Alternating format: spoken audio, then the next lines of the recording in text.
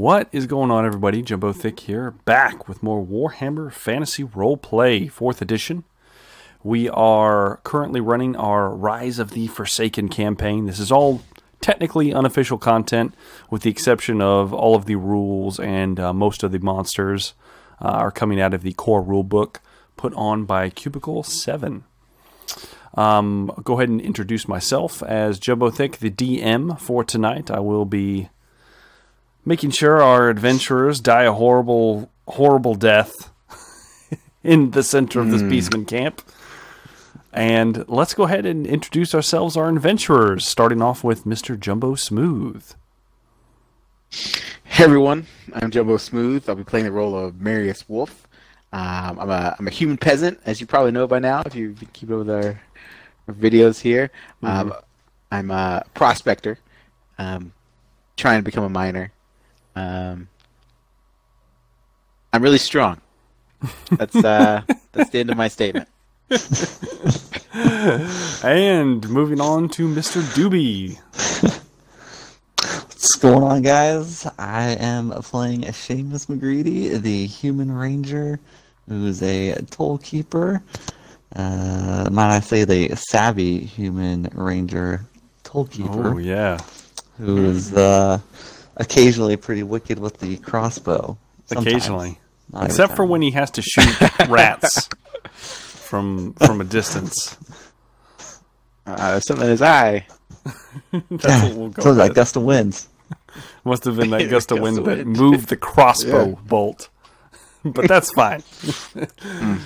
So, with that out of the way, let's go ahead and jump in, guys.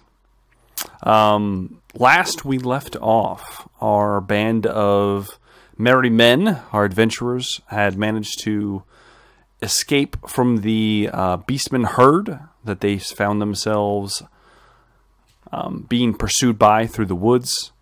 A chance encounter with a witch of some kind, possibly, and various other circumstances led them together, where they eventually found their way into the mining town of Sealburg, where most of our characters have some kind of connections.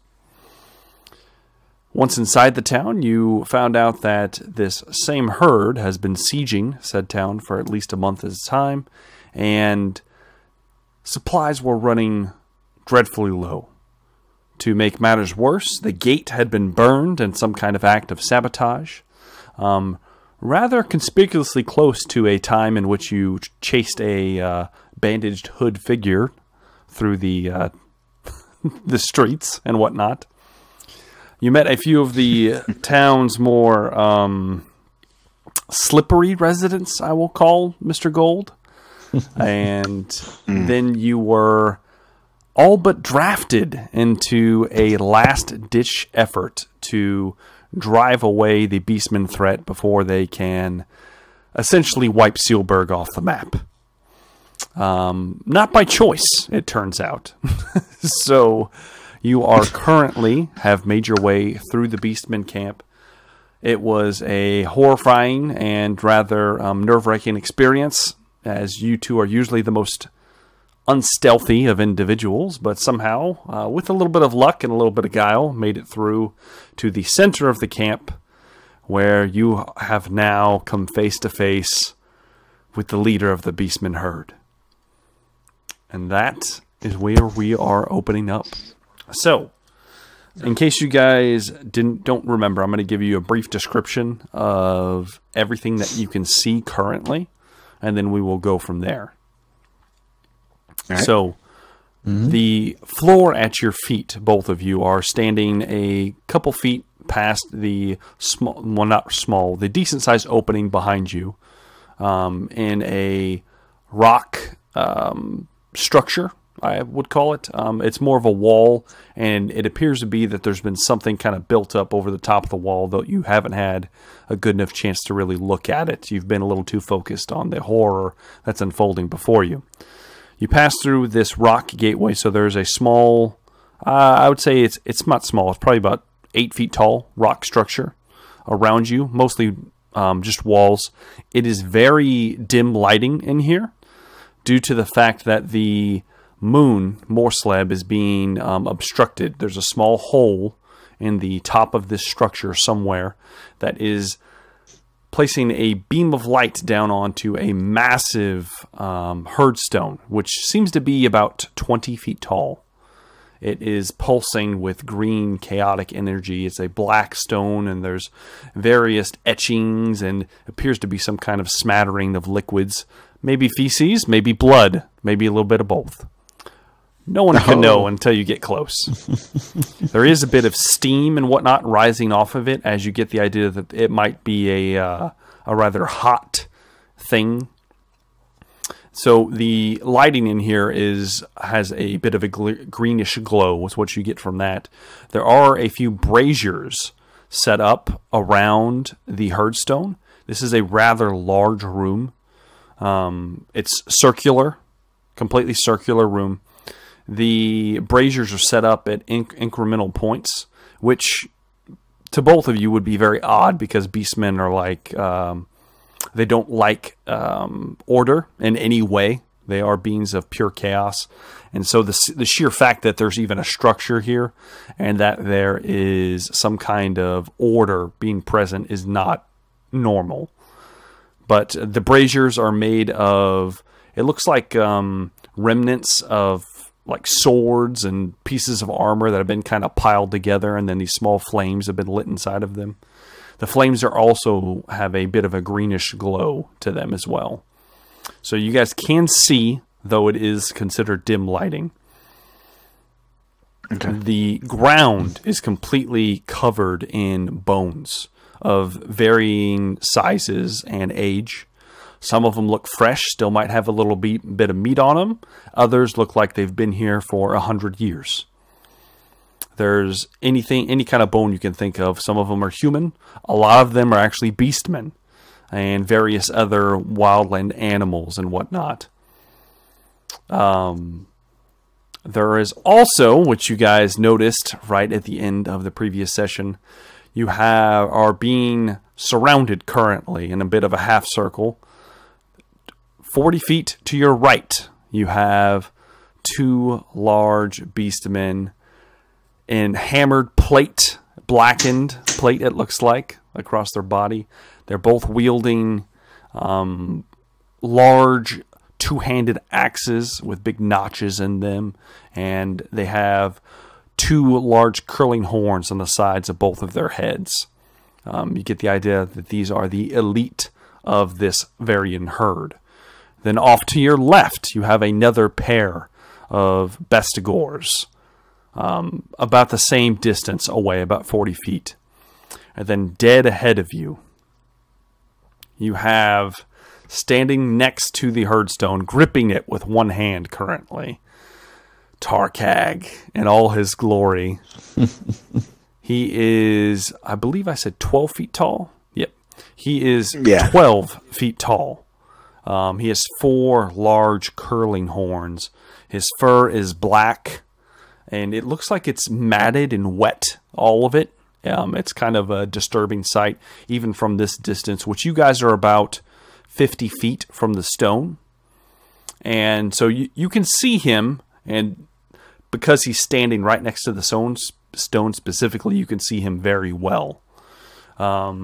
He has large, massive bulging muscles in his arms and legs, but his gut is huge and almost bubbling over the pieces of armor that have been kind of hammered onto his body, similar to the bestigors. Though it almost looks comical, because it looks like it used to be the same size as the bestigors, the armor that is. And so it's almost like there's too much flesh bubbling in and around all of this armor. And he is also wielding in one hand a massive sword. It is about the size of a ballista bolt or a small tree. It is also completely blackened. There appears to be some kind of symbols or runes carved throughout the blade and into the hilt. They're actually kind of hurt your eyes if you look at them. You're not sure what the hell they are, but there is a bit of a reddish glow from underneath them, which is very odd compared to the rest of the room. And at the very tip of the sword, you can just see a little bit of flame flickering back and forth, and it also is more of a traditional reddish flame.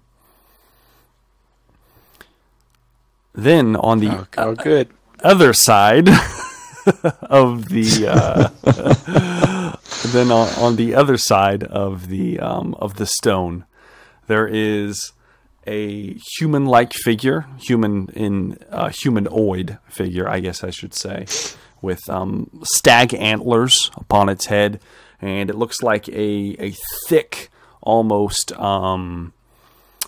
blackened cowl of some kind. It completely obscures the face, and it looks like the top of a jaw with like serrated teeth on it is all you can really see. You cannot see the face whatsoever or the rest of the body. And a matter of fact, it's almost strange because he's standing close to the stone as well, and yet you can't see pieces of him that you should be able to in the lighting. His hands are extended out from underneath his cloak and are weaving a pattern back and forth, and you can hear a gentle humming. His arms and hands appear to be heavily tattooed, at least from what you can see. And that is where we completely left off last time. So, you have this character, this sorcerer of some kind, obviously, from what he's doing, because you can feel energy pulsing through his hands. I'm going to need you guys at this point to roll me initiative. Oh, yeah. All right. It's D10, right? Yeah, roll a D10 and then add your initiative bonus. Okay.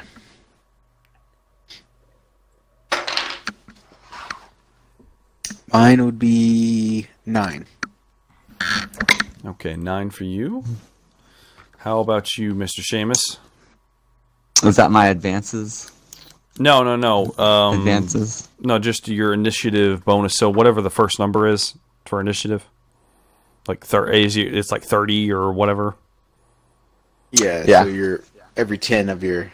Every 10 is considered your bonus. Yeah. I got a 6 then. Okay.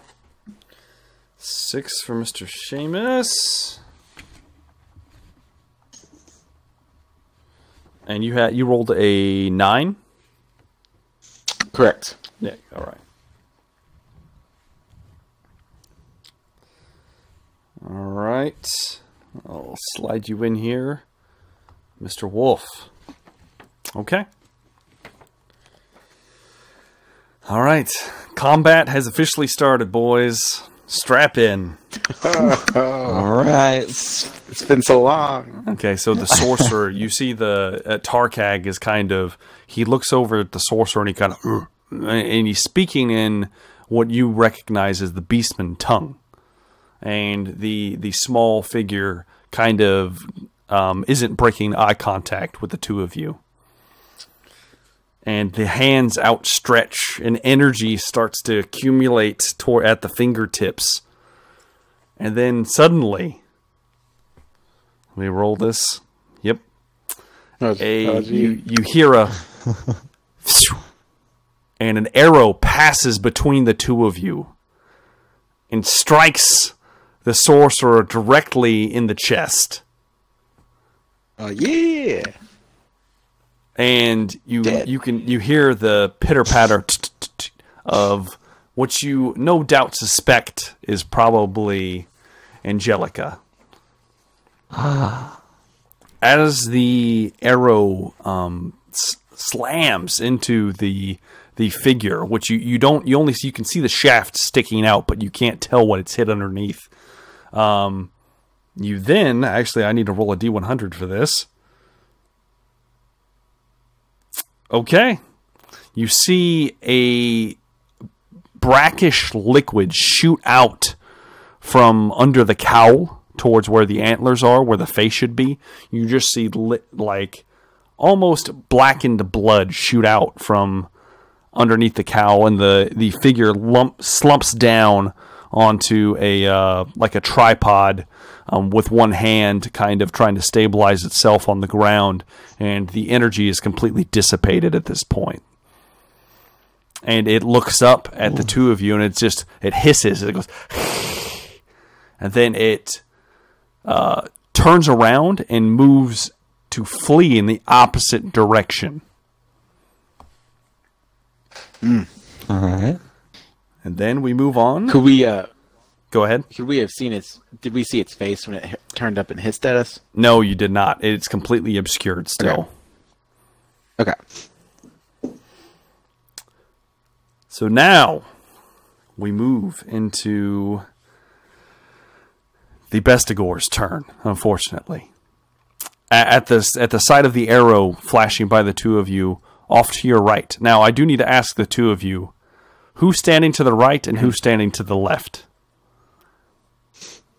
I'll stand to the right. Okay. I'm assuming you guys are both within a couple feet of each other. Yeah, I think we're pretty close. Okay. As soon as the arrow whooshes past the two of you, you see off to your right, Seamus, one of the Bestigors kind of stomps his feet and lets out a loud bray and starts charging towards you. And as it's closing the distance, it brings its head down. And you notice that this specific Bestigor that's charging towards you has like one enormously huge shoulder pauldron on its right shoulder with like these kind of odd looking spikes, and it looks like a human skull attached to them, and it is actually lowered at almost like a football tackle, and it's going to he's going to attempt to impale you upon it. Oh. So I need you to either roll a defense of some kind or a dodge. Oof. I'll go for that dodge. Okay.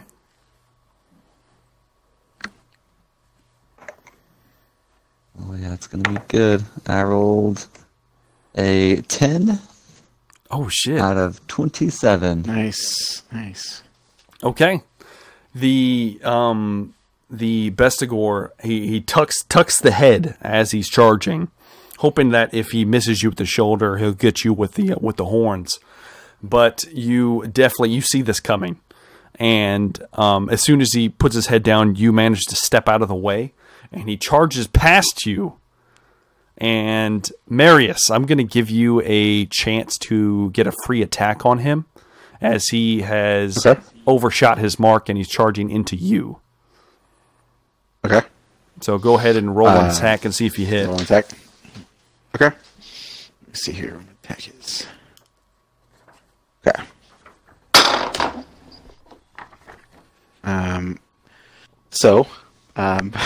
It's 22. Okay. Out of 44. Okay, so that's 2 degrees of success. Oh, that's a critical. It's a crit. Oh, yeah. Shit. Okay. Oh, yeah. Real quick, how much damage does your pick normally do? Let me see here. It's 5. 5 plus your strength, so 9, 10, 11. So we'll call 9. that 11. Plus it gets the impale perk. Yeah. It penetrates some armor. Yeah. Well, I was rereading the rules on this. If you get a critical hit, it bypasses armor and toughness. It's just straight health damage, so we won't even have to worry about that. Cool. So we're looking at, I said 11? Mm-hmm. Yeah. Okay, so that brings, oh shit, man, that's a hard hit. Do I need to roll the critical roll? Yeah, roll me a D100 real quick. Okay. 50. Okay, 50. So that puts, let me look at this real quick. All right, 50. All right, body shot. All right, roll me one more D100. All right. 82. Jesus. Okay. What's it do? Well, okay. You as the gore overshoots his mark from Seamus, and the head comes up as he's looking back, and he's looking to turn back around, not noticing that he's charged past him and into you, just waiting with your pick.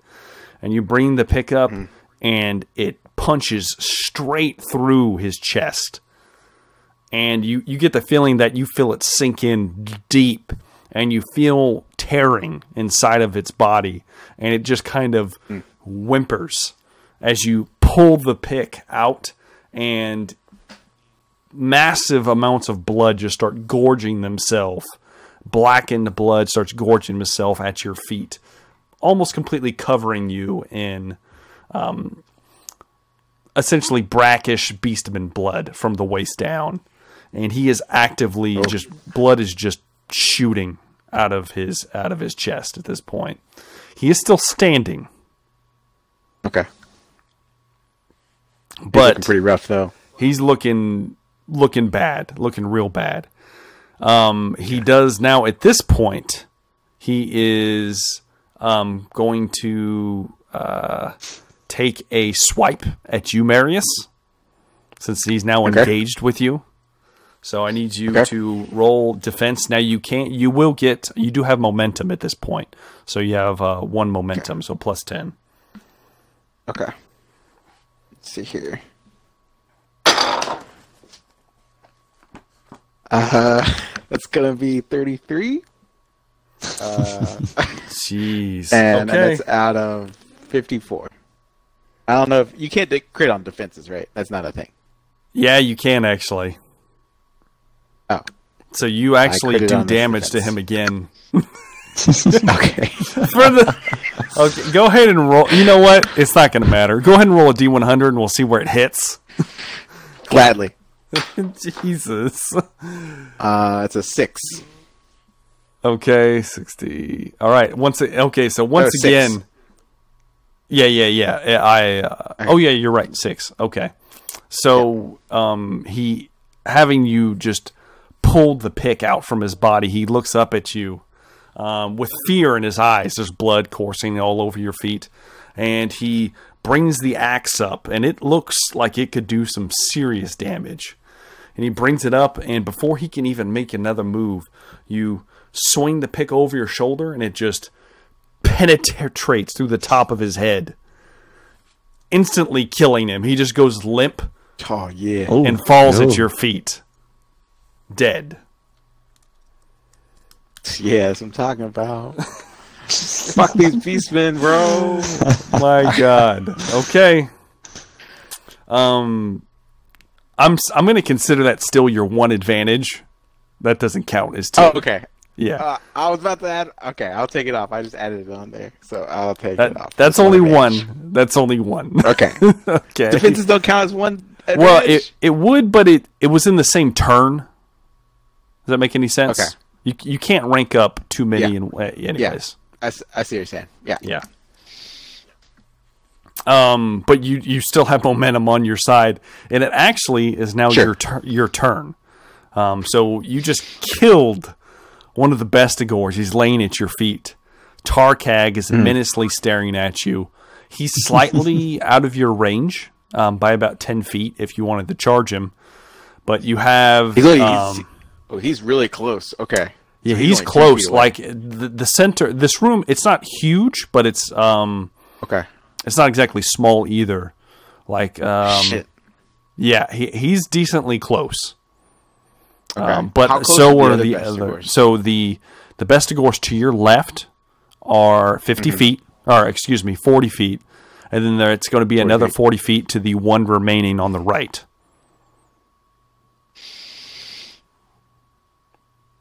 Okay. So what would you like to do? That's all you can see right now. You can see those 4. You can make a perception check if you want to try to see what else you can see. Yeah, I might try to make a perception check if can I still attack if I make the perception check, or is that my turn? It would probably be your turn.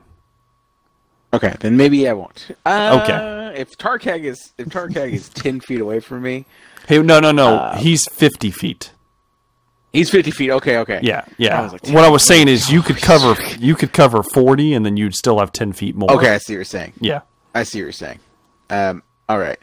I will probably go to someone that would be in my range. So Okay. I'll go to. I'm going to go to the single Bestigor. Okay. So you're going to rush past Seamus to the Bestigor on his side? Yeah, just kind of finish off this one side and then focus on the rest. All right. So I'm going to give you a are you charging? What are you doing?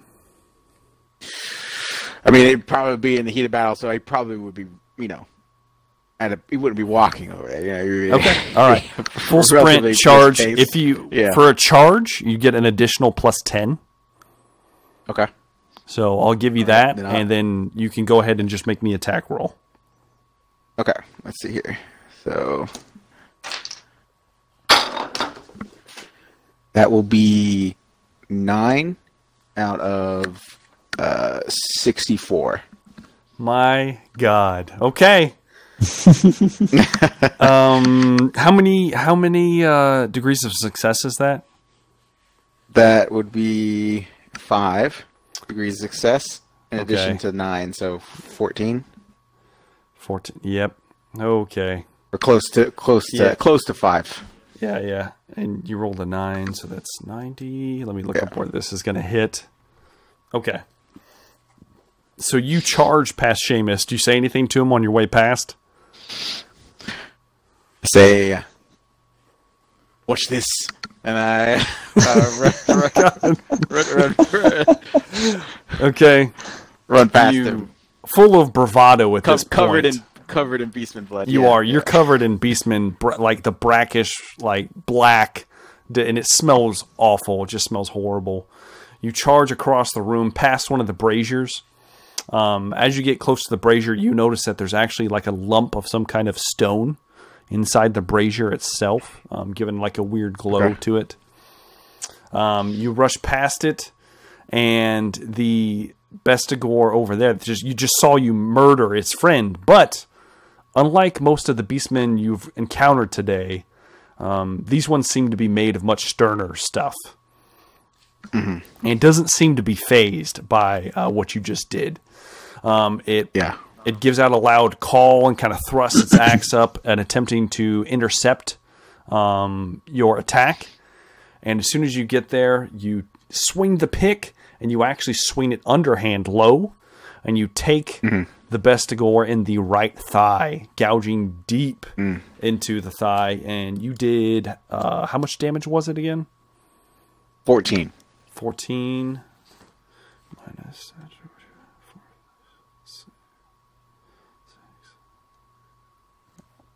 All right. 8. Okay. Does he have armor on his thigh? He has armor across most of his body. If you would have, you rolled a 9, correct? Mm-hmm. Okay, yeah. Here's the thing with the plate on the Beastmen. It's not, it doesn't cover the entire body.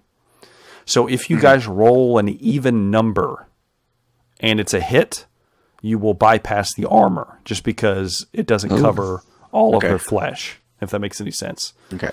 Since it's an odd number, it still got through the armor. But yeah, I mean, you penetrated, and it looks like it hurt. You dig it in, and it's a pretty deep wound.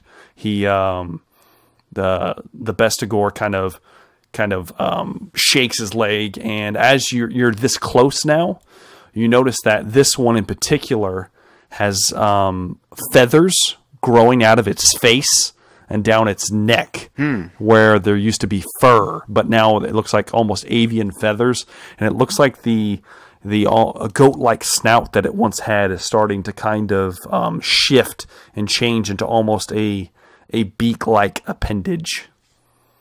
Huh. Okay. And it almost like a bray squeals at you after you wound it, and it kind of pushes you away, and it's ready to engage you. You do keep your advantage. So Okay. I need you, and as soon as he pushes you away, he lunges in for an attack against you. So I need you to roll for defense in some way. Okay. I'll be using my weapon skill here. Okay. My melee two-hand. So let's see.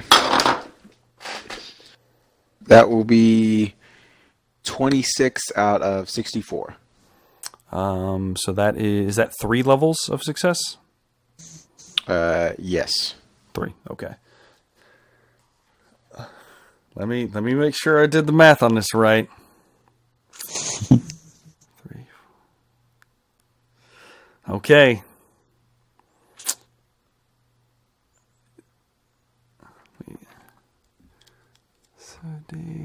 Yep, that's right. It's killing me. So the axe actually comes down with freakish strength, and you're a strong man, but the axe, the haft of it comes down, smacks into your two-handed grip on your pick as you bring it up to guard, and you're just not strong enough. Oh, no, impossible. It pushes down, and the blade of the axe actually bites down into your chest, dealing Oh. 10 damage. 10. That's minus my toughness. And then, you can subtract your toughness from it. Okay. But you have lost the momentum in the fight, and it looks like he has gained it. And he kind of squeals in your face as it happens. All right. Then, from Seamus, from behind you, you hear, "Rally the men!" And you hear Captain Yeager and all his glory come running past you. So much glory. And he enters the room, and you hear him clunk, clunk, clunk, heavy footsteps. And he pulls up short next to you, Seamus, and just looks around at the horrifying sight that you guys have all run into. And he looks from the left to the right, and he calls out. He says, "Aarons, Christoph, take the soldiers. I'm coming for him." And he points at Tarkag directly, right at his face. And oh shit! As he does that, let me roll real quick. Okay. You guys both feel, if you choose to feel, a little enheartened by his speech. And Choose to feel enheartened. If you do you feel inspired in some way? I do. You do. Yes. Okay. Stirring in my heart. You do. Okay. I'll tell you what happens if it comes up, but for now, we'll just leave it at that. And he can't make it to Tarkag, but he has his rapier by his side. He's got his pistol drawn, and he actually moves in front of you, Seamus, about 20 feet in front of you, and he levels the pistol at Tarkag, and Tarkag just kind of menacingly looks down at him and doesn't even seem worried whatsoever. And let's see here. Let's see what he does. Nope. He brings the pistol up, and it kind of, and he looks down at it, and he smacks it a couple times. Oh. Bloody piece of, and he shoves it back into his belt and just holds the rapier now and takes up like a dueling stance. Okay. It did not explode. So that's a plus. Positives, yeah. It could have. Then you hear the clanking of 2 more armored figures, Seamus. I'm assuming you're not going to turn around and look at these people coming through the door. But you hear, "Captain!" And then they look around, and then they see the two Bestigors off to your left, and they move, but they can't quite get to them. They get about halfway between you and them, and both of them put up their shields, and they kind of lock them together, and they look like they're going to square off with the two on the left. That is about all that they can do. So then we come to the next Bestigor, who, Seamus, as you're looking over to your left, you see that the one of them moves towards one of the soldiers, who now you know should be named Aaron's. This Bestigor has one eye, which kind of sets him out from different from the rest of them. And he is going to attempt to take off the soldier's head, which, unfortunately, he doesn't take his head off, but he does, however, dig this axe deep past the shield into Aaron's body. You just see it cleave through the little bit of shield that he had, actually breaks some of it in the process, and it digs deep into his chest. He is armored. He is wearing like some leather armor, but it still penetrates, and you see some blood smatter at his feet, and you hear him, "Ah!" and just kind of cry out. And then the soldier next to him is like, "No!" Let's see here. He takes significant damage from this, actually. Oh, jeez. He's looking pretty bad. He just kind of... the axe gets pulled away, so a little bit more blood's kind of spilling out, but he still has his sword, and he looks like he's not planning on running. This might be a fight to the death. Oh. Now it is your turn, Mr. Seamus. Alright, so I will take, I guess it would be 10, step backwards 10 feet, because I'm still in range of Tarkag with my bow. Yeah, with your crossbow. But I can also get a little farther away from the guy attacking Marius. Okay. But still be within range of him. Okay. And then I will take a shot at the beastman attacking Marius. Okay.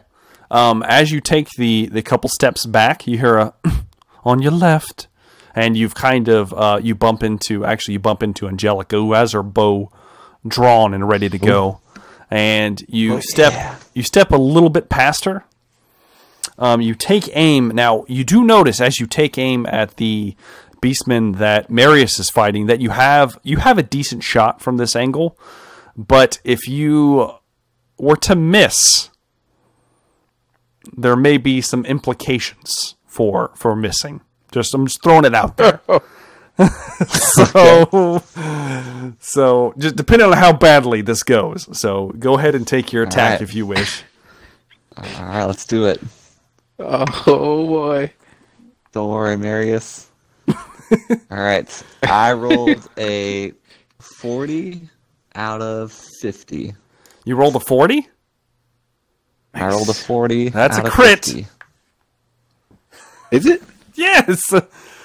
Factors of 10 are crits for you guys because you have penetrating on your weapons. Oh yeah. And it breaks the armor. Yep. Yeah. How much damage does that?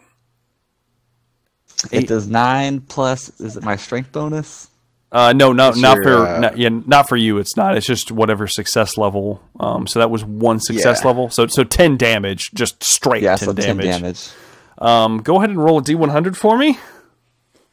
Oh hell yeah! I rolled a 4. No, you did not.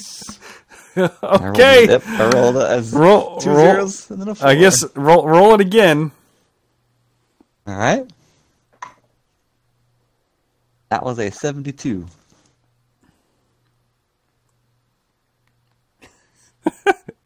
Okay. Well, you take aim and you I'm assuming you just kind of look over at Angelica and say, "Watch this."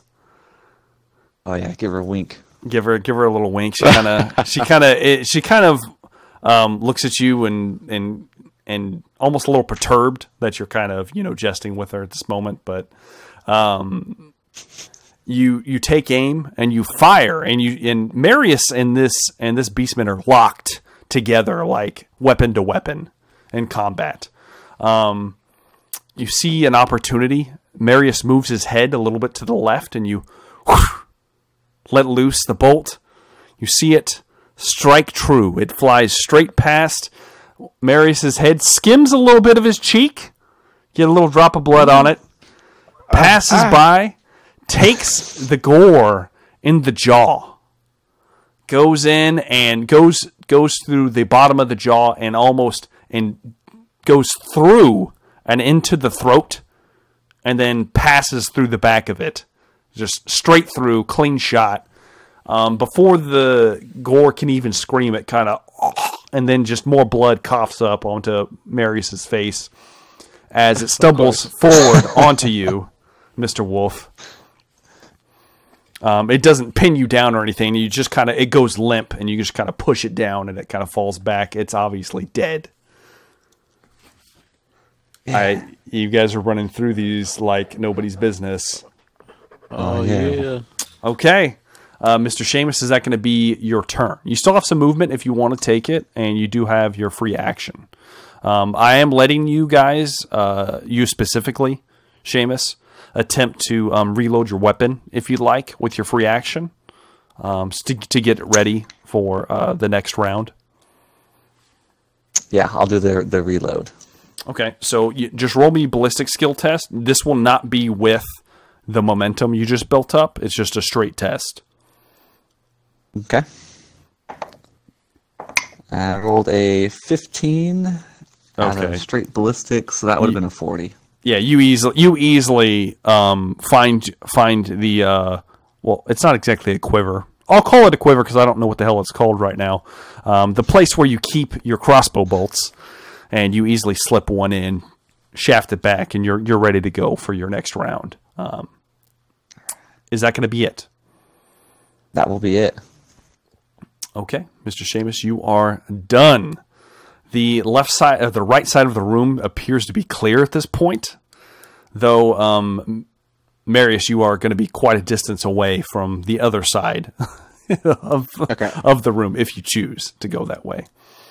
However, Seamus, you notice now looking to your left, which you have to look past Angelica a little bit, but you can see another Bestigor, the other one that was over on the left side, now also charges the second soldier, Christoph, brings his head down. You can see even from this distance that the teeth inside the mouth of this gore they seem to be enlarged severely, so much more so that the lips are pursed and almost like uncomfortably open, almost like shark teeth in a way.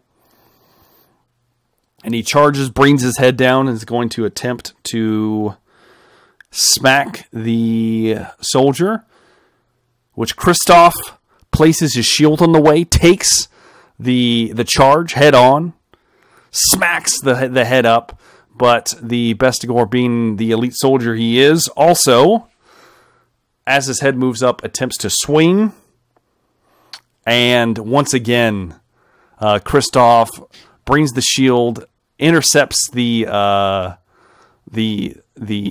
axe before it can actually do any damage to him, and pushes it to the side, and they're squared off in combat. Now,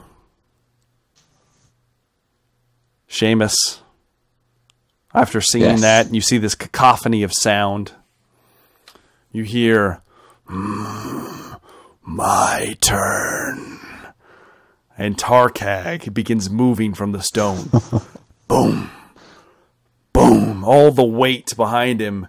His entire sword at this point just lights with this red flame.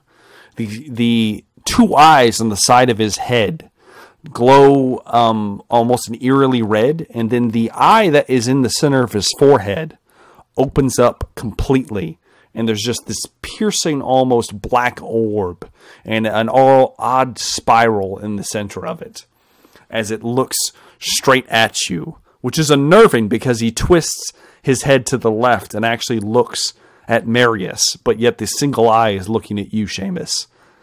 I need both you guys to make me cool tests with Alright. with a +10. Now, normally you don't get your momentum on these tests, but you will get a +10 from the rousing speech from Captain Yeager. All right. Alright. I rolled a 43 out of 60. Shit, okay, you're good. Well, how about you, Mr. Seamus? I rolled a 39, and luckily with that +10, it's out of 49. All right. So, both of you, and you barely skimmed by, Seamus. You had to have a 1 success level on this. But you feel almost a fear begin to seep into your bones at the sheer presence of this individual. And he's kind of walking towards Marius, but at the same time, he casually looks over and sees Captain Yeager standing there. And Captain Yeager, still in his dueling stance, "Have at you, beast!" And he actually, as long as since he does actually get into range with Tarkag as he's moving, let me roll for this. Oh, yeah. Yeah. Let me roll for Tarkag. Oh, shit. Well, you see, you see Yeager actually lunge, and he actually gets an attack off towards Tarkag as he moves in his direction. They close in the distance, and you see the rapier move out, but it just skids off of the plate that is kind of barely holding together on Tarkag's legs. It just kind of skids off, and Tarkag looks down at him with just these hateful eyes, brings his sword up. Oh, God. And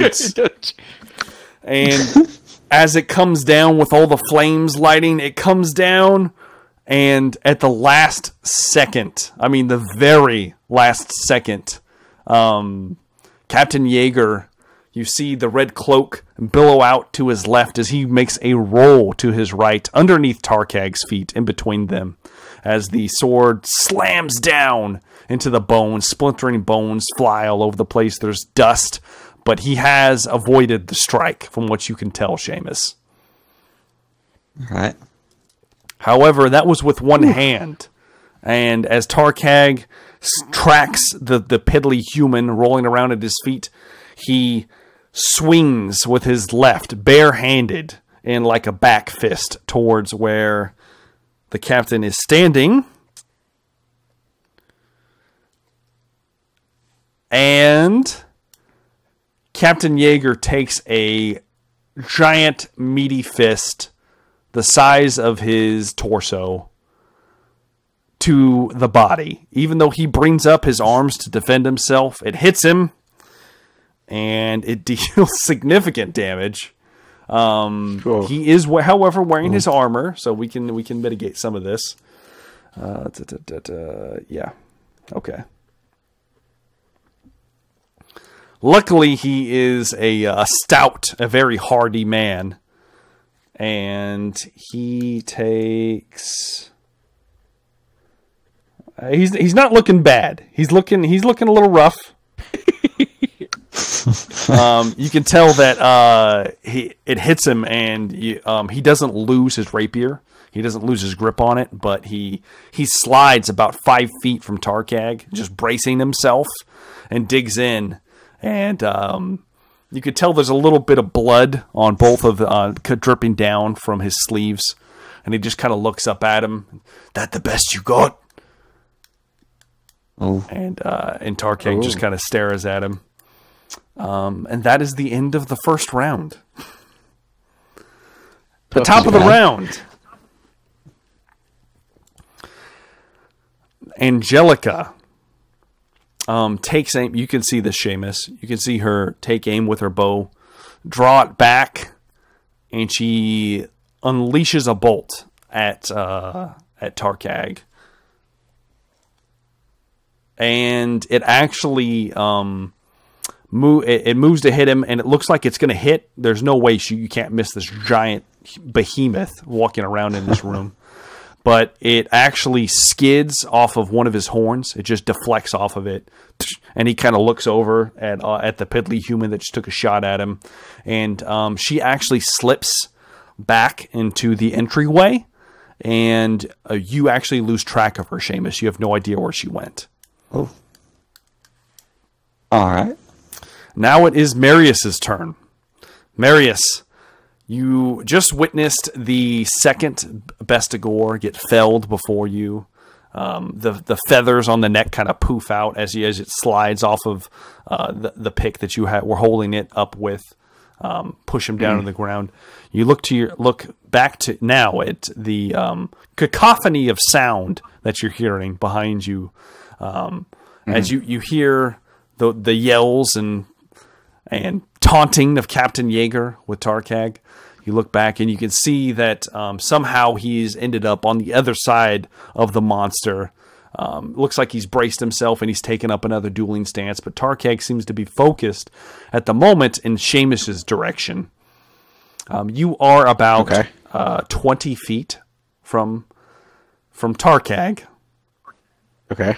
You are about, at this point, you're about 50 feet from Seamus, and you are almost 80 feet from the other soldiers and the Bestigors on the opposite side of the room. Now, the actual herdstone is only about 20 feet from Tarkag in the direction that he's standing. So it's a little obscured, but you can see it because it's just huge and glowing. So what would you like to do? Question. Is my amulet doing anything? Currently, I don't want to give anything away. Currently, no. Currently, no. Okay. You are wearing both of them, correct? Correct. Okay. Also, another question. Health potions, is that going to take an action or free action? That's going to be a free action. That would be your free action, and you would get your toughness bonus in wounds back. Okay. Okay, I'm going to do that as my free action. So you're gonna chug one? Yeah, I'm going to chug one. Okay. And you said Tarkag is 20 feet away with me, engaged in melee with Captain Yeager. And Seamus is a little bit behind him. Seamus is actually where you left him. To your left. Seamus is to your left. Tarkag's a little bit slightly to the right. Okay. And so he just has like a humongous reach, I guess. Like he's just like... you would assume he has quite the reach. Okay. Well, I'm gonna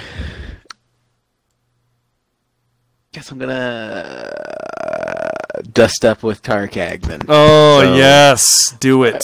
So I'm going to kind of charge from. I guess the way I kind of envision is Jaeger's on kind of one angle, and I'm kind of going for another right angle out at Tarkag here. Okay. Are you before I fully make it in, go ahead.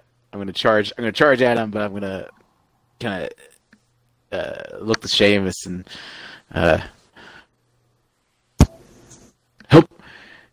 help those other lads, friend. And I'm going to just charge in with my pick. Okay. For an attack. All right, go ahead and roll an attack for Tarkag. All right. For glory. For glory. So that is going to be a 16 out of 44. However, I would like to use my I believe the damaging perk allows me to use the 6 as the number of successes. It does. So I would like to have 6 degrees of success, please. 6 successes. Okay, let me make sure for my roll. Okay. You said 6 degrees? Yeah. You just barely made that. You barely made that. Okay. So you actually, he rolled good defense. So he sees you coming, and he actually sweeps the sword back towards you, but he's too slow. You pass underneath it as it cleaves into the ground behind you. A big, massive crunching noise as it starts cleaving through the bones, and more dust flies up. But you get past him, and you roll. What was the dice number again? 16. 16. Okay, so 61. Okay, yeah. So you actually, as he's lunging down, you get an opportunity to. You're tried and true through this fight. You slam the pick into his side, into his torso. It digs deep into where you think might be some intestine or something like that. How much damage do you normally deal? Deal 9. 9? Yeah. 9 plus 6. I mean, shit, that's quite a bit. 15. And then since it was an even roll, you bypass the plate armor. Nice. But Tarkag is a very tough individual. I'm assuming he is. I'm assuming he's got a fair amount of toughness. So you see him flinch. You see, and he flinches. And now that you're this close to him, the smell is just horrendous, and you can smell dried feces, but the most overwhelming smell is blood, stale, old blood mixed with like new, fresh, coppery scent, and all of his fur appears to be matted as if he just took a bath in just a pool of blood. As he flinches, you also see his muscles tense, and your pick is lodged in his stomach for now. I'm going to need you to make a strength test to pull it out. Okay.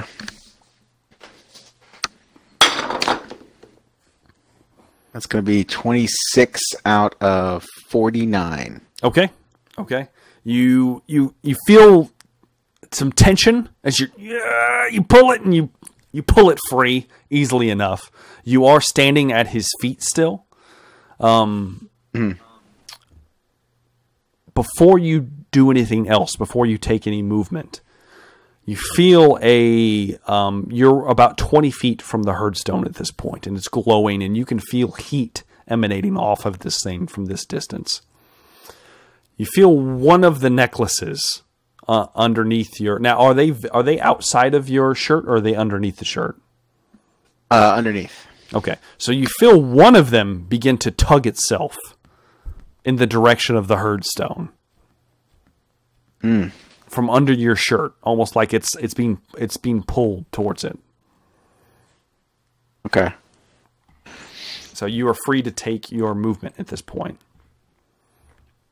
Well, I'm locked in combat, so I don't know if I'd move from him because he'd get an opportunity attack, wouldn't he? That's up to you. So. That's up to you. What do you think? I am going to stay there. So you're going to stay? Yep. Okay. All right. Well, that will end your turn then. Now it is Captain Yeager's turn. And Captain Yeager, you see him, now that you've distracted Tarkag, he brings out, he's like, bloody. And then he starts smacking on the pistol. And you hear like a clink. Something gets loose. He brings it up, and boom! Just this massive, huge, deafening noise as the pistol goes off into Tarkag. Oh shit! It's a critical too. Okay, so it actually takes Tarkag. My God. Okay, let's. Oh, well, let me roll for this. There's a lot of rolling going on right now. I bet. 49.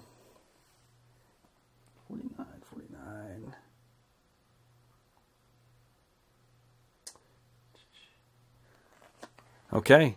You see, as the pistol with the jamming, and you see him as he's muttering to himself, Tarkag takes his gaze away from you and looks at the small little man with the little tiny thing pointed at him, and it boom opens up, and he actually strikes Tarkag right in the center of his third eye. And you just hear, oh, and he screeches out this horrible noise, belts out from him. It actually almost deafens you in the process, Marius, being this close to him. And his hand moves up to cover the wound, which is now actively bleeding. Also, his eyes are just covered in blood, and he's wildly swinging his arms around. And he's dealt considerable damage to him in the process. Nice. Is he blind? You'll find out, I guess. Oh, all right. He's clutching at his face. And he is actively bleeding. You can see blood just pouring out from the open wound. And Jaeger's like, you bastard! And he runs in. And he moves to... Yep, he actually sticks him in his leg with his rapier for more damage. Let's see here.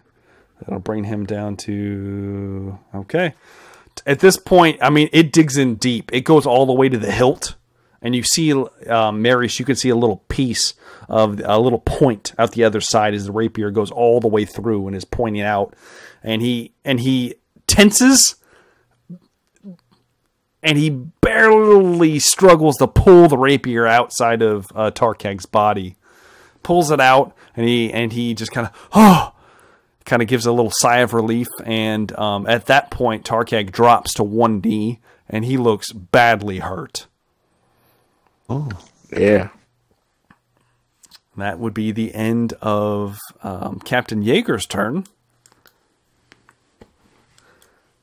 Now, Seamus, you see off to your left, you see the one-eyed Bestigor that has been fighting Mr. Kristoff.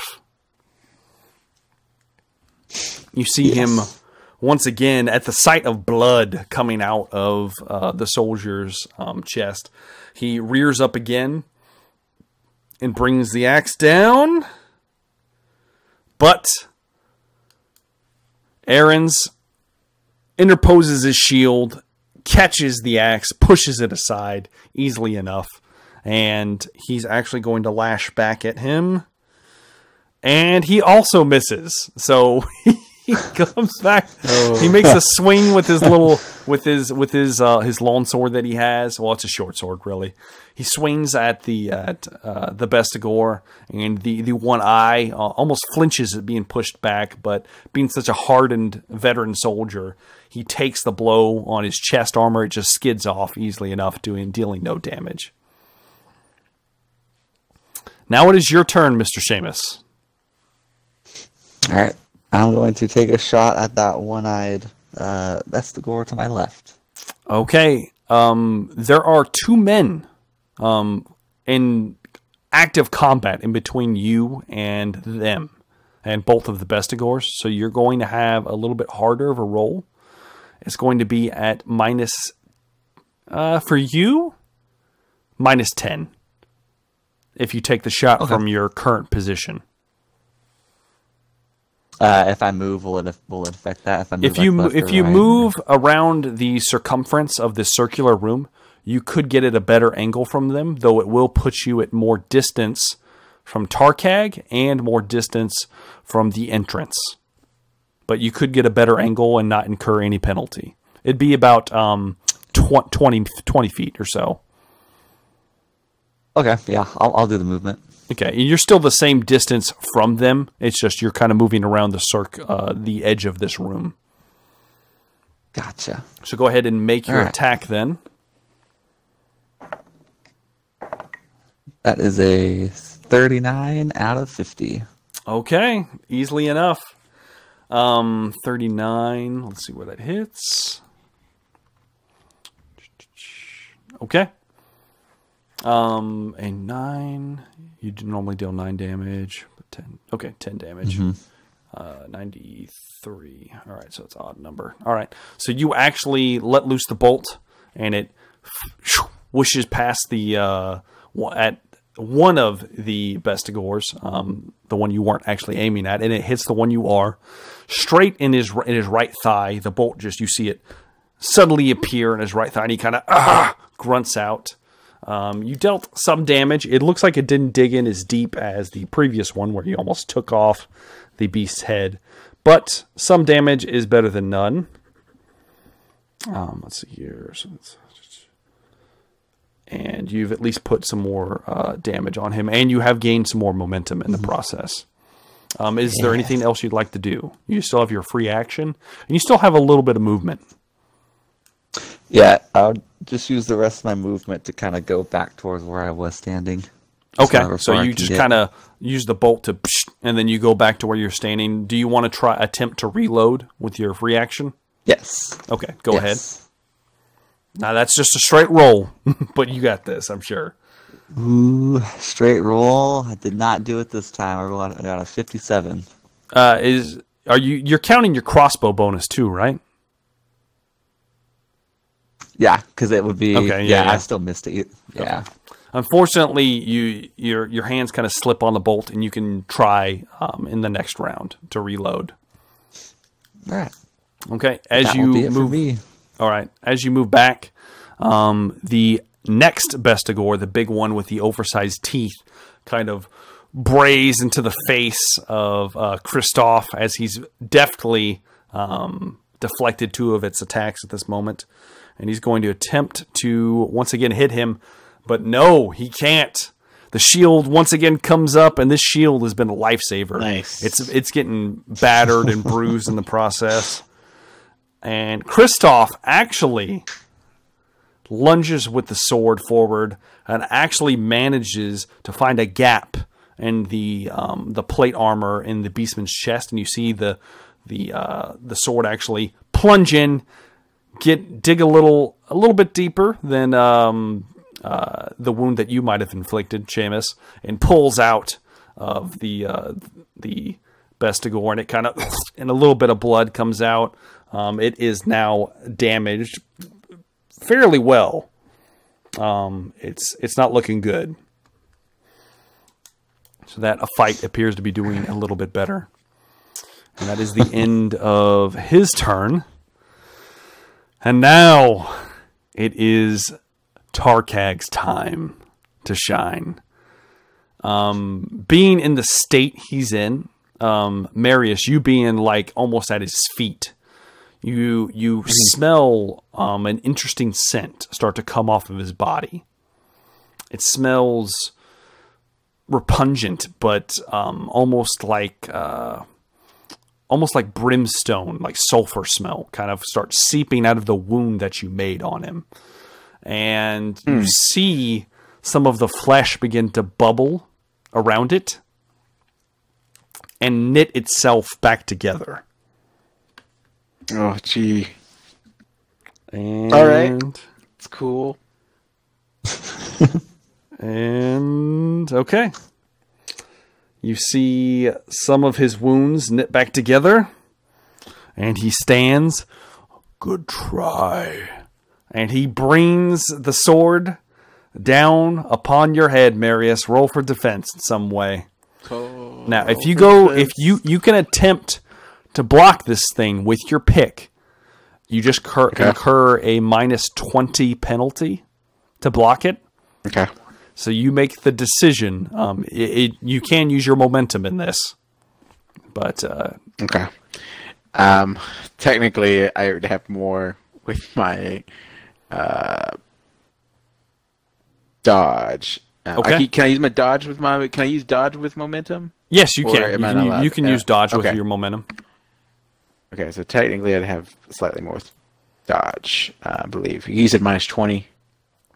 And now, if I try to block it, if you try to block, yes, but if you're dodging, there's no negative. Okay, yeah. So technically, it's slightly better. So I'm going to try to dodge it with my momentum here. So,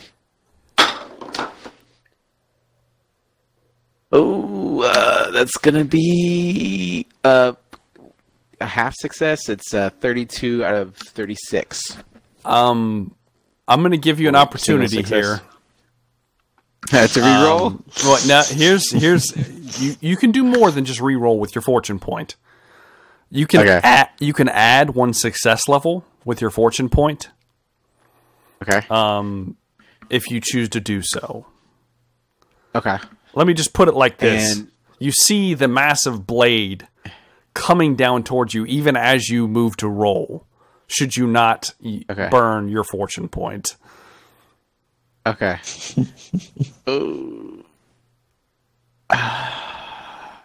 You can either completely roll again or you can just add one success level. I'll add one success level. We'll just add one success level. All right, guys. All right. So you see a flicker, almost like a flicker of a brief moment where you see this blade crashing down upon you and probably cleaving you in twine. But something happens, and maybe the fate of the gods in some way.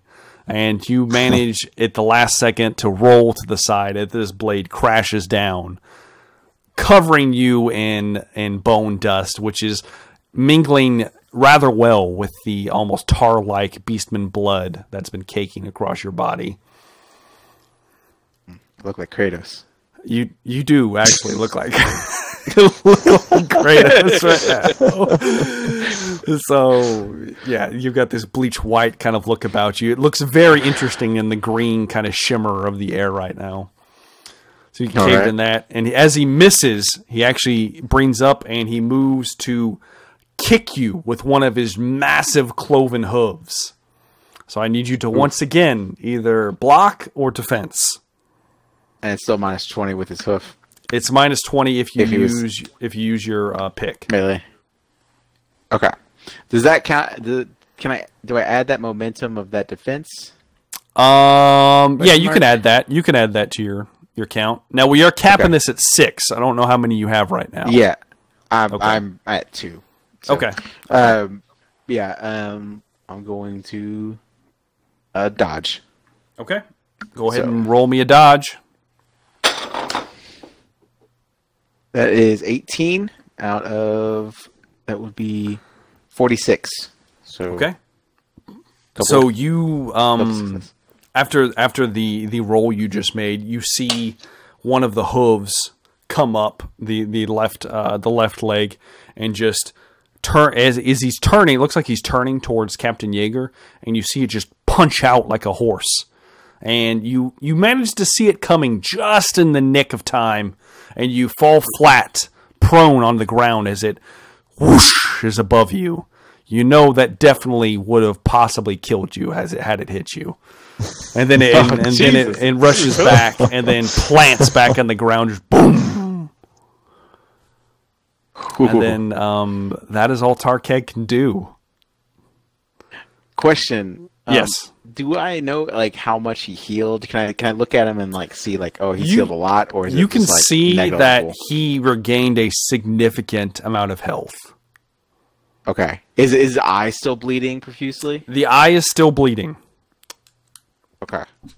So he is still bleeding. So he is taking damage from that, but he had wiped it away and recovered in time to attack you. Doesn't appear to be blinded.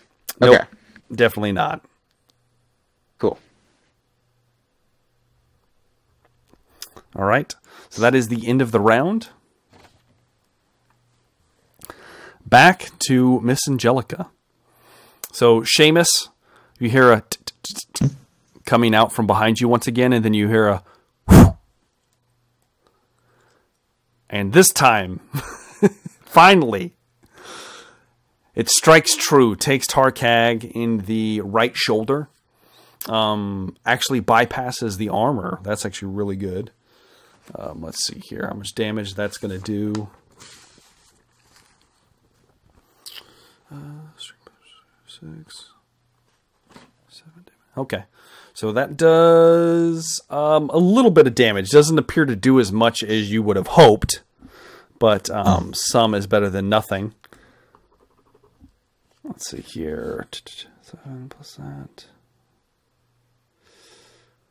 God, this is like a madman scrawling right now with how much Tarkag's doing here. I know. All right, that brings him to there. All right, so you hear the whoosh, you hear the as it hammers through. You can see the arrow sticking out of the giant figure's shoulder, Seamus, and you hear her just kind of, oh, that's unfortunate. I was aiming for the head, and then you hear her duck back into the shadows. And that ends her turn. Now it is your turn, Mr. Wolf. You are currently at the feet of Tarkag. He has almost crushed you twice. And you're feeling more tugging coming from the necklace at this point. As you are close to the herdstone. Okay. Gee. Well, I guess I'm going to...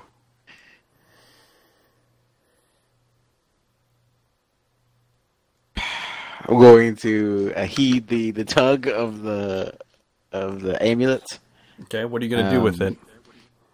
I am going to it's just like kind of like pushing out of my shirt. I guess, right? It's pushing. You can feel it moving off of your chest and kind of in the direction of the stone, but then it comes back down. Okay. Well, I'm going to try to get to the stone. So I'm going to try to disengage. I don't know is there a disengage option? You can disengage without incurring a attack from him if you burn all of your advantage. Okay, I will. Or you can choose to just take the risk if you want and keep your advantage. No. I'm going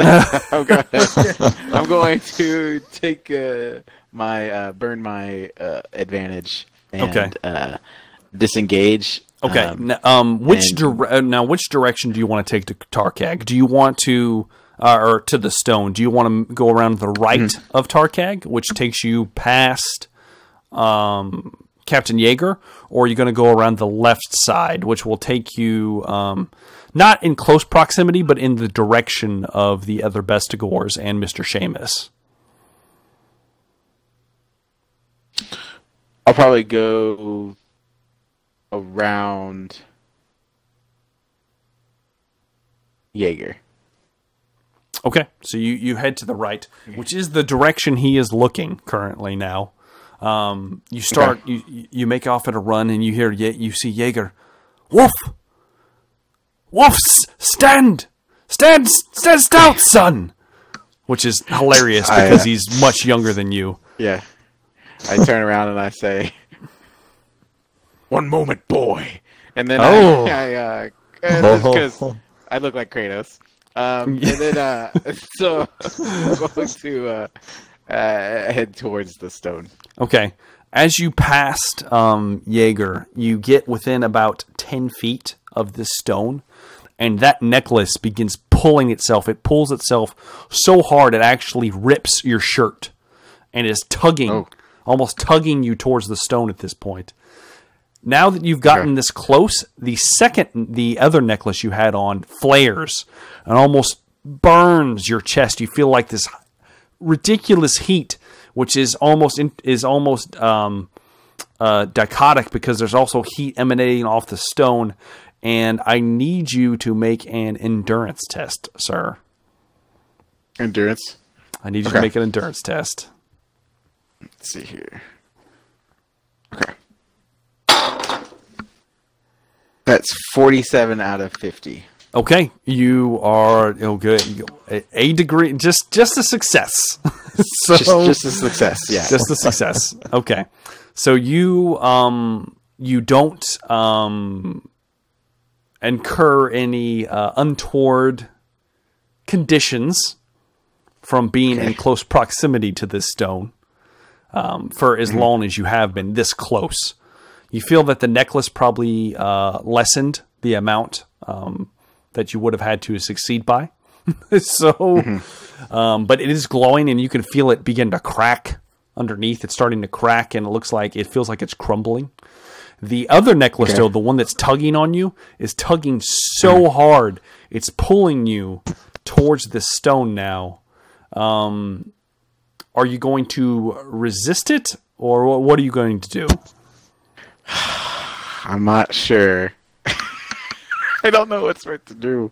So Marius, I think Marius would probably think that the stone or this amulet was given for a reason. Mm-hmm. And that it must need to do something to this stone. So I guess he probably wouldn't resist too much. He might not try to get knocked off his feet or something. But okay, go ahead and make me a strength check to try to hold your footing as it's pulling you at a ridiculous pace. Okay. That is going to be a 47 out of 49. Oh. Ooh. So, do you want to re-roll that? I gotta re-roll? Do you want to? Or you could add a success level to it? I'll re-roll. We'll re-roll. My strength's pretty high. Okay, Let's see okay. here. It's a little better. That's a 28 out of 49. Okay, good, good. So you plant your feet, and this thing's tugging you at a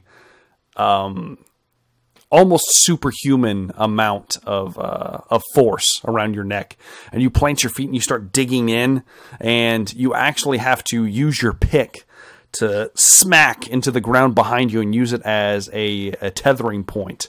And as you do, your muscles are straining and bulging, and the links on the back of the necklace actually snap. No. And the amulet flies from your body almost lightning fast and smacks into the center of the stone. It lifts up and it hits the center. And as it does, this brilliant flash encompasses the entire room. And then you just feel heat as the stone begins to pulse back and forth. Oh, gee. All right. Do I notice anything different besides that, just besides the heat? Do I notice anything, like, does Tarkag react at all, or? Tarkag, as soon as it hits and you hear, ah! And he just starts screaming his head off. He's just like in pain, and he starts flailing his sword around wildly back and forth. Jaeger's dodging easily at this point because it's there seems to be no skill anymore. Mm. All right. It was about 30 feet to the stone. You're standing next to this herdstone, and it seems to be emanating even more energy off of it than it was before. So you have 10 more feet of movement. I'm going to try to back away from it. Okay, which are you going to move towards Tarkag? Are you going to move a different direction? Probably back towards Tarkag. Okay. Back towards the center of the room. He's in the center of the room, I assume, right? Like he's he's not. There. So the herdstone is the center. It is the very center. Oh, okay. So you're moving kind of towards him, which would be kind of towards the door almost. Okay. Yeah. Okay. Move my remaining movement. Okay. Would you like to do anything with your free action? No. I think nope. Okay. I would not. All right, that will end your turn then, Mr. Wolf. Now, it is time for Captain Jaeger to save the day yet again. He's going to attempt yet again. He's going to attempt, and yes, he manages to actually reload his pistol. He gets the powder and shot, packs it the proper way, and aims. And does that hit? 35. Oh man, he boom shoots again. But it actually skids off of the gut plate of Tarkag. It digs in. You can see there's a wound on the actual armor itself, but no damage was done. No damage was inflicted. And Tarkag's just flailing around like a wild beast at this point. And he's kind of still dodging back and forth. And then he's going to lunge in with his rapier. And once again, pierces, this time in the upper thigh. Holy shit. I got to roll on the table again. Let's see here.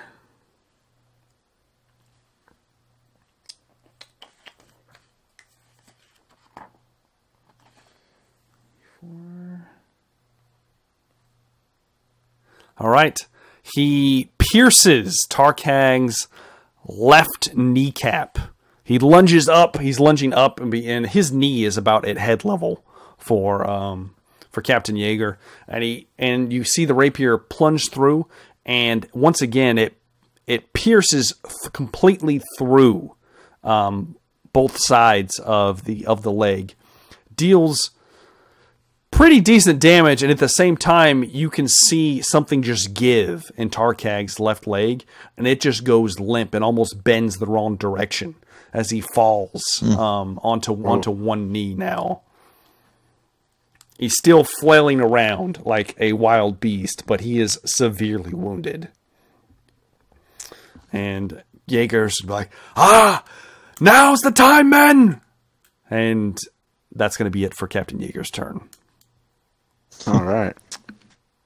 But this one-eyed beastman, this one-eyed Bestigor that's been fighting Soldier Aaron's, is going to, for a third time, attempt to take his head off. And let's roll for defense. Mr. Aaron's brings his shield up, but the axe bats it aside. Oh. And he's just left wide open with the wound bleeding through his chest. Oh. And the beast drives his head down, and the horns gore him straight through the chest. Comes out the backside, and you hear him, and he goes limp. The sword and the shield fall from his arms, and the beast wiggles its head back and forth, tossing him to the side. Aaron's has not made it through this fight. No. I feel like it just met him, you know?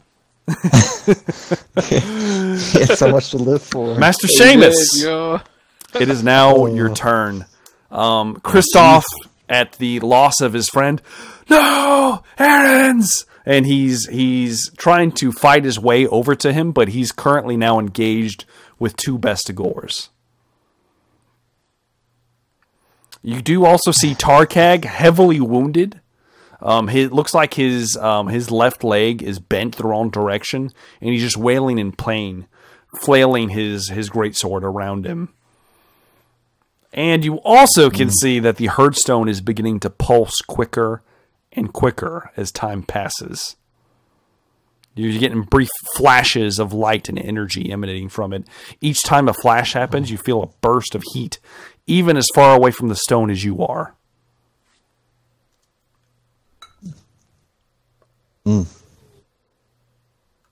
Would my character be concerned about that? You tell me. Would you like to make an intelligence test? Or how about an intuition test? Okay. Intuition? Alright. That's my intuition. Alright. Intuition, I rolled a... Oh, that's going to be a failure. I rolled a 53. Okay. So you have no idea what the hell's going on. Damn it. But it is flashing quicker and quicker. That might be a bad thing. I don't know. You don't have a lot of experience with like glowing stones of any kind. Well, I'm going to be then concerned with that murder I just saw with that beastman. Okay. I'm going to try to maneuver to get a good shot at him and hopefully kill him. Okay. Go ahead and make your shot, sir. All right. Oh yeah, I rolled a 22 out of 50. Okay, that would be Nice. yeah, that's a crit. Yeah, Yeah, that's a it crit. is. Jeez, man, what's with all these crits? It's hot hand. Roll a damn, man. Okay, roll me a D100. All right. Rolled a 55 on the D100. 55. Double crit. All right. No. Roll me one more D100. The beast man just explodes. Yeah. Oh shit, that's a 44. 44. Triple quit.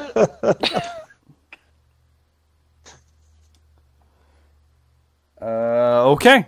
So you, after seeing the murder that just happened, and you can see Kristoff is feeling a little overwhelmed, you run out to the a little bit further towards the center of the room, and you bring your crossbow up and.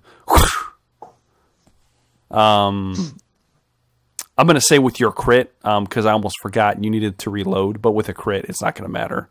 That's true. Yeah. I'll just say that works. So you bring it up, you shoot, you fire, and it actually penetrates through the beastman's chest, catches one of his collarbone, and it's just kind of like jutting out at an odd angle, and you see the one eye kind of bulge for a second, and then he just kind of slumps down towards the floor, obviously dead, as it may have skidded off his collarbone and then entered into one of his lungs. Oof. He is dead, sir. That was for Anders. Anders. For Anders. For Anders. All right, we're gonna try to reload. Okay, go ahead and make an attempt to reload. That is a 30, so that is going to be a success. Okay, all right. So you definitely put the bolt back into place. Do you want to move back to where you were? Was there one more beastman left on that side of the room? There is one more left, still facing Kristoff. Yeah, let's see. I'll step back just to be still within range of Tarkag. Okay, all right. Easily done, sir. And that will be it. Okay. So as soon as you do that, you take the beastman with one eye. He falls over dead. Kristoff is a little bit heartened by that, but he's still kind of covered in the blood of his fallen comrade. He's facing off against this Bestigor, who is now seeing his chance. This is an elite individual. Sweeps out the axe and takes Kristoff in the right leg. It cleaves in deep. Oh. And you hear him, ah! And it doesn't go all the way through, but it goes in deep. A big hunk of flesh comes out with it as it pierces through the clothes. Kristoff looks rough. He looks very, very rough.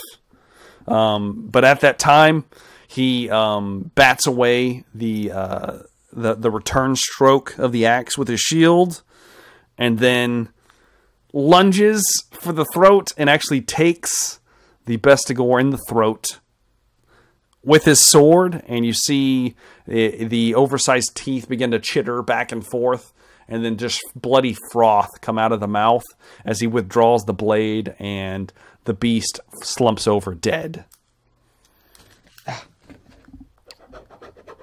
So that's another beast down. The only one left in this room currently is Tarkag.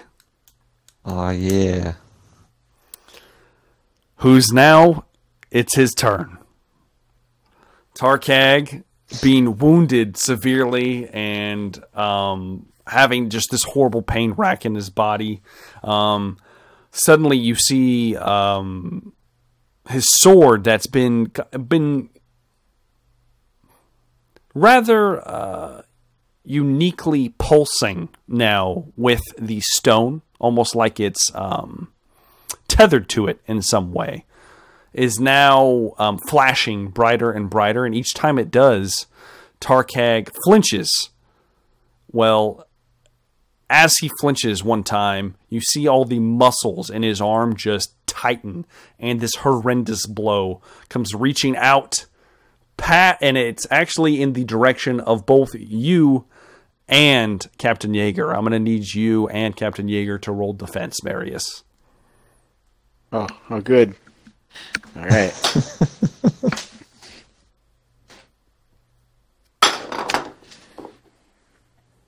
That would be 9 out of 26. Okay. For dodge. Okay. All right. Let me roll for Captain Yeager.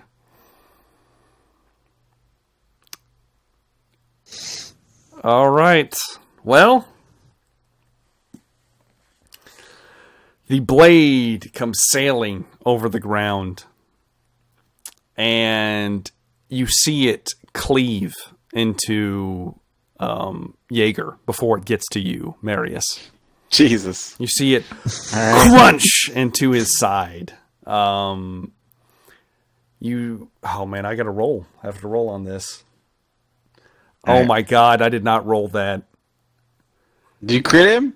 It crunches through Yeager and cleaves him in half. It passes through you. You just hear, and then the entire torso of his body splits over the burning blade, and the armor blackens, and just his powder on his hip just detonates. Boom! And then the blade still drives towards you, Marius. And it also hits you square in the gut. Dealing. I don't even want to say it. I don't even... Say it. Say it, you bastard. Oh, man. Let me make sure I added it correctly. Can I... Question. Yes. Question. Go ahead. Resolve. What does that do? Can I? Okay. So resolve. Basically, you can make a condition go away. Okay. You can also like ignore a critical wound for a round, or like a psychology test. You can, however, however, spend resilience to pass a test, no matter what, or you can burn fate to make an attack miss you, no matter what. Yeah. Can I wait to see how the damage is done before I? You can wait for fate. You can wait. Okay. Let's see how much damage is done. So the sword cleaves into you for 13 points of damage, which you can subtract your bonuses. Toughness. Yeah, your toughness. All right, I'll take it. You'll take it? Okay. I'll take it. As it crunches into your side, you kind of go with the momentum of it, and it actually also lights you on fire. So you have I'm gonna use my resolve to take away that fire immediately. Yeah, you can. So it actually fuck that fire. It lashes. So it's only one fire condition. So I know fire conditions like. So I'm not going to have that on me. All right. So it lights your shirt on fire. Actually burns away what little is left of your torn shirt. So you're shirtless at this point, rolling around, and actually through the bone dust rolling through the ground, caked in the blood. The flames are extinguished, and you come up ready to stand. And Tarkag, almost in a moment of clarity, looks down at you. Good try, little man. And he moves to swing his unarmed strike, his fist, straight towards you. I need you to roll for defense one more time. All right, let's do it. That's a 6 out of 26. Okay. I hope that's enough. It's not. No. So I'll just tell you what happens. The fist. Tell you how it goes. The fist careens into you, striking you. Well, I mean, it's massive.